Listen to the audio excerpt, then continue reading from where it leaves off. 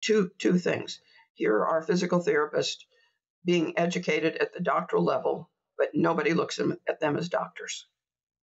So they spent all this money, all this time, and they're still looked at as therapists, doing what somebody else has figured out, which they haven't been figured out.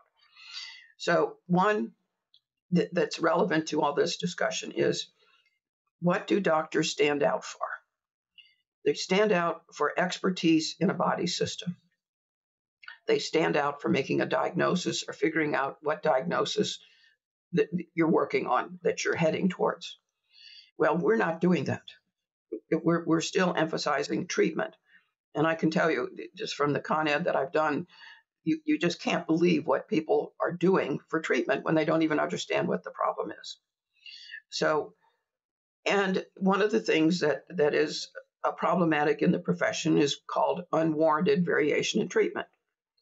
And why? Because you learn a treatment regime, that's your claim to fame, and then you use that, but you don't understand what you're using it for, because you don't understand the patient's condition, because we haven't built a knowledge base on movement.